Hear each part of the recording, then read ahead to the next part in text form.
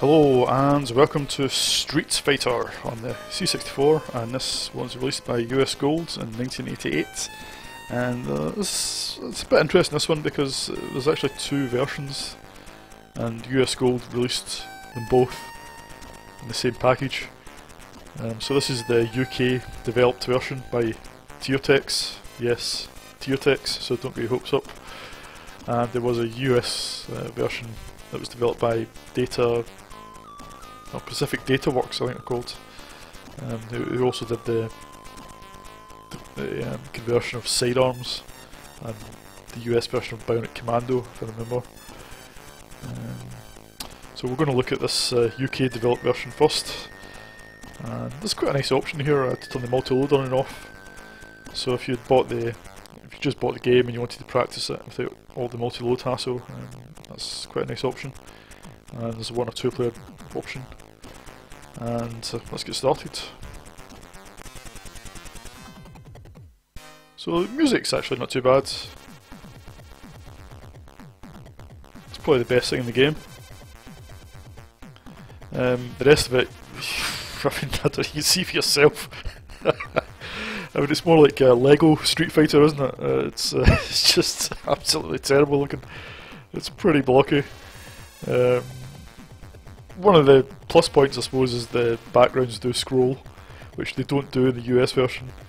And obviously it's a feature that isn't in With Exploding Fist or International Karate, all of which, games that came out 2 or 3 years before this, and completely wiped the floor with this game, because this is just utter shit.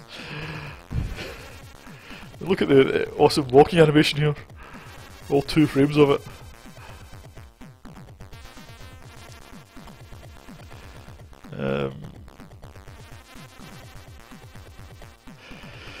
I mean, it's a tough one on the C64, sort of beat 'em ups, because it's always hard to get big sprites, but I mean, some games have managed it. You can look at Bangkok Nights, that's huge sprites. I mean, they're really impressive.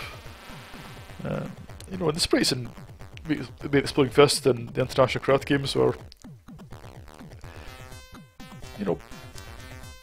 easily bigger than these sprites, but still had more detail. Yeah.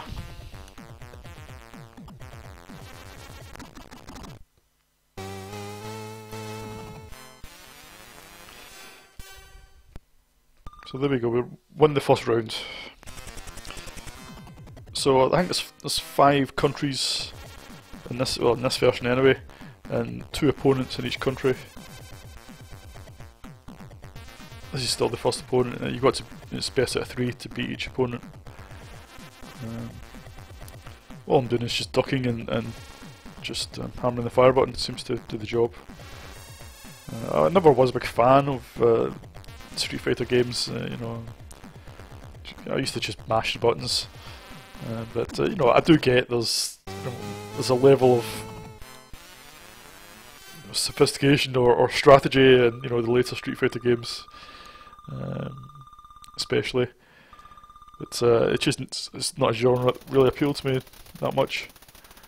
But I certainly wouldn't knock it, just because it's a genre that I'm not a big fan of. But I prefer beat 'em ups that are more simple, and more direct, like With Exploding Fist and International Karate, IK Plus, those sort of games.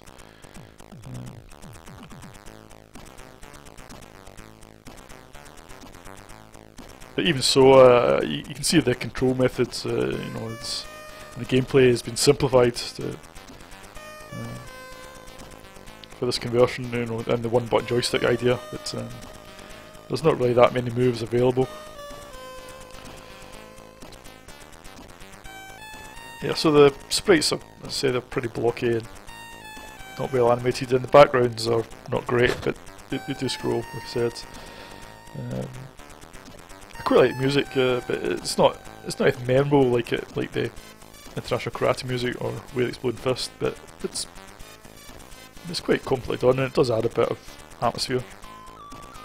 There's no sound effects. This is a way to turn them on, but I've never found an option, which I think is a big no-no in a game like this. You need that feeling of contact, and sound effects do help.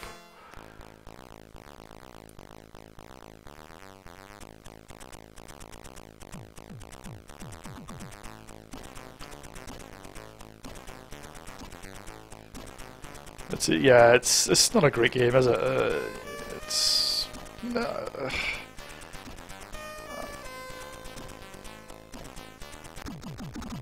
you're much better off playing Mere Exploding Fist or International Karate, or if you want something a bit more frenetic, maybe IK Plus or Bangkok Nights.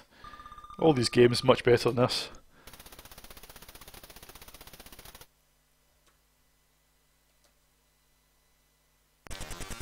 Oh, bonus rounds.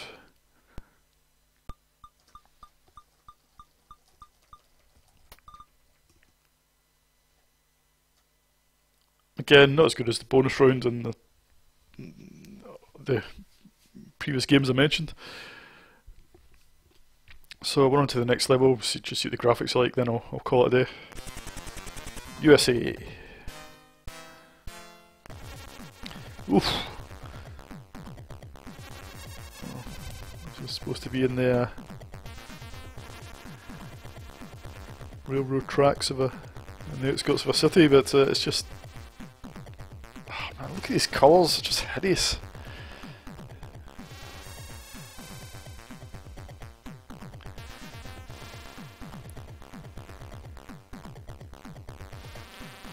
Well, that seems to be working.